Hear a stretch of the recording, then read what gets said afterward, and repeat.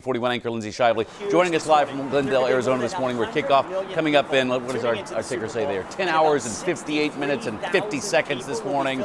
Who can count, though, there?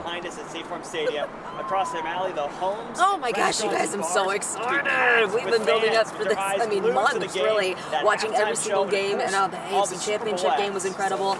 I got a really special chance to meet a couple of families who got to go to the AFC Championship game and then find out, because of a very special reason, that they were getting to come to the Super Bowl. What a surprise, what an experience for these two families and the bond that they share.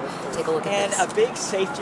It's pretty amazing to be here. The Teiglands and Yeremenkos are grateful for this surprise trip. Keith Yeremenko and his family are pretty new football fans. It's really exciting because it's my almost first experience here. The Yeremenkos went to their first football game a few weeks ago. The Chiefs invited both families to the AFC Championship. The Yeremenkos left their home in Ukraine and the war almost 6 months ago. The Teiglands sponsored them through an organization called Welcome.us. This family in particular has a daughter that's the same age as ours, so that really drove it home. My children have new school, new friends there, new classmates, so almost okay, but our parents are still there, so we are worried about them. Last year, the Teiglands helped them with an apartment and car. They say over the last 5 months, they've all truly become friends. And a few weeks ago at the AFC Championship game came the surprise. These are some tickets to the Super Bowl. We are going to the Super Bowl! It's crazy because there are a lot of people here, and everybody is shouting something like "Let's go Chiefs" or "Eagles."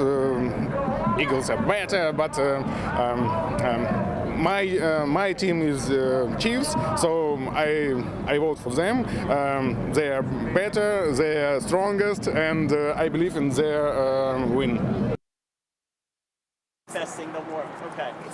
It was just really lovely to meet both of those families, and now both of their daughters are in the same kindergarten class together. So they're going to be here at the big game. I asked Ben Teigland, I was like, what are you most excited for them to experience? He's like, oh, just that game day energy. They were at Arrowhead for the AFC Championship game, but just to be around Chiefs Kingdom again, and they say they've been nudging the Eagles fans when they walk by. A little bit of fun ribbing for them too. They're getting into it.